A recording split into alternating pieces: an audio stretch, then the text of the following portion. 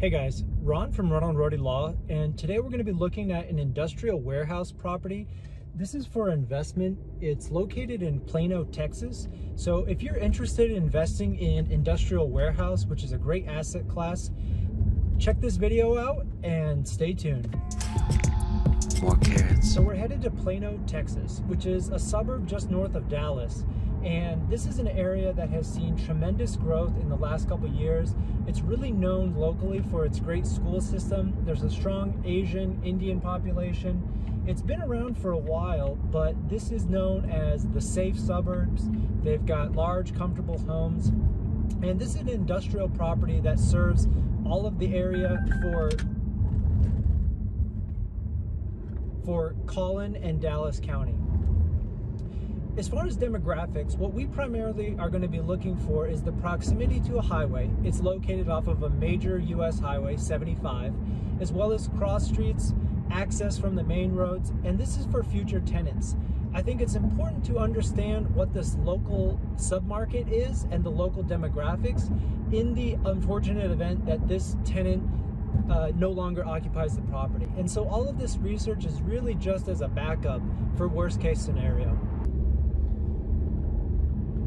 All right, we're coming up to the property. This is now a split trail. You can see that on the one side we're bordered by train tracks. There's US 75, manufactured homes.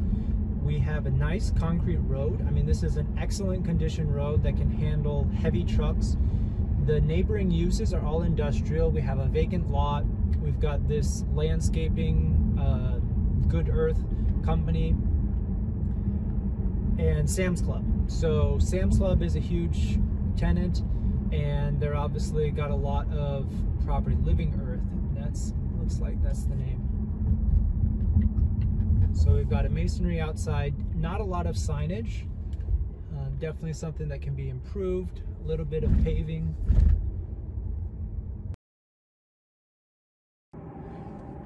All right, guys, so we're here and let's take a look.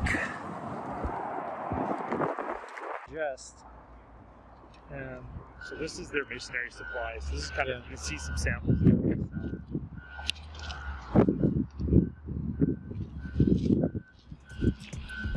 Don't tear it. More carrots. Where's Garrett? Right? Whether that changes the lease or not, you just have a nicer building. Right. And so that's what you're looking at. Cleaning up the landscaping really just builds goodwill and improves that relationship with the tenant. So we're trying to establish our best practices so that the tenants will work with us and they will like us as a reasonable landlord that takes some pride in their property, and they won't just skip out on the lease when something better comes along. So you've already seen Sam's Club and the retail. Other side of the street, you have multifamily that's already kind of phased out and ready for the next phase. So for us here, I think our thought process is that with 4 acres, you're looking at a single wrap style apartment complex, which would allow you to get the maximum usage out of it. And then next to these apartments now is, I think you have about 100 acres, give or take, of farmland that's also going to go towards single family homes.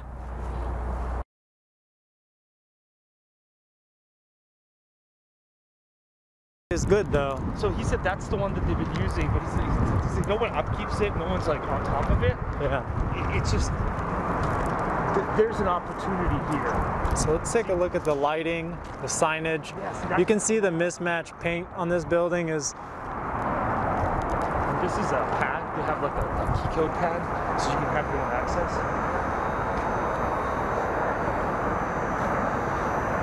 Broken springs. So you see, we'll run through all these spaces. Yeah. So this is a pretty typical build construction. You have the open frame. It's not necessarily a traditional distribution warehouse, but it's a storage space with the, I don't know what the truss style is. It's not like a tilt wall. No, it's just open. Yeah. So again, even this layout could be optimized. The thing is, I don't necessarily, at this point, after everything I've seen, I do not want to manage the business and push it to $8K a month. Okay. What I do want to do though is help them and understand if it's worth it to pay for capital improvements. See, for them, that they could charge what rent. we had said was, here's what we'll do, and again, there's nothing like written in it or anything. We said we definitely want to paint the building. It's a very minimal cost. It improves the value. It just makes sense, right? Yep. And they're like, okay, it doesn't matter to us. So we definitely change the lights. You can see the lights. Like, I mean, you know, it's a pride of ownership, and we just have more value. So how many amps? 600 amp service. You know what? If you fix this up.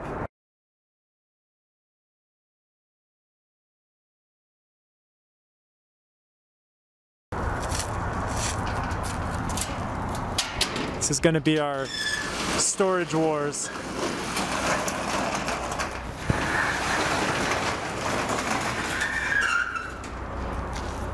You can see this neighbor is maximizing his vertical. It's like, I go all the way to the ceiling. You get yourself storage too, right? Some construction guys have their stuff to do here.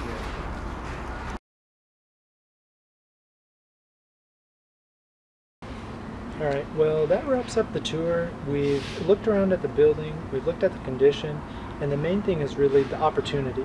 And in-place rents really support the current purchase price, but for the future, we're looking at appreciation and a covered land play. This is really a great deal, and we're excited to make it happen. Thanks, guys. Hit subscribe and smash that like button.